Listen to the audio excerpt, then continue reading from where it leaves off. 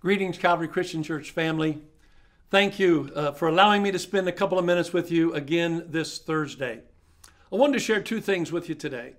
First, I wanted to thank you for all the prayers and just the amazing response to the message this past Sunday. It's really been quite overwhelming. Thankfully, the Lord has given us some help and direction for how we can lead our community in navigating through the difficult racial tensions we're experiencing all around us. That direction, well, it's come from Micah chapter 6, verse 8, where we are told what the Lord requires of us at this time. Three things: to do justly, to love mercy, and to walk humbly with our God. If you missed the message this past Sunday, I'd really like to encourage you to go to our website where you can find it on the home page, and then just listen to it, if you will, at your earliest convenience. Of course, we want to continue to bathe everything we do and say at this time in prayer, prayer, and more prayer. As we continue to pray for those who have been the targets of racism, those who are the carriers of racism, those who are in every role of leadership and authority in our society.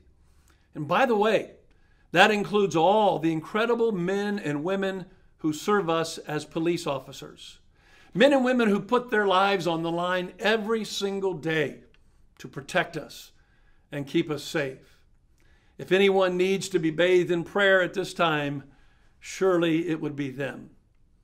And finally, we need to continue to pray for our own hearts and lives, that as we look into the mirror of God's Word, He would grant us a clear picture of all that we need to see and understand.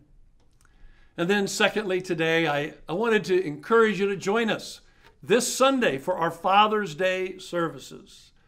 My sermon title is A Father's Blessing to His Children.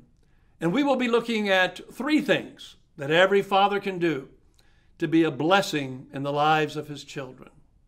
God bless for now. I love you. Jackie and I are praying for you, and we hope to see you this Sunday online at 8:30, 10:30, 12:30, or 5 o'clock.